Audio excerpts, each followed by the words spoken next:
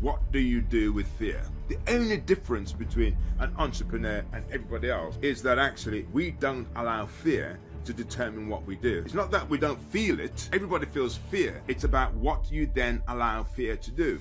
Fear is used as the tool to gain power, to put people in line. It's to recognize that this fear is a construct, it's not real. It's about how you interpret it, how you absorb it. Every time you switch on the news, it's got to be something that's going to make people feel fearful. When you're watching a drama, when you're watching a soap, on anything, the whole construct of our society is geared to touching that one sensation. If people could understand that all they've got to do is work that out, you would then see the world differently.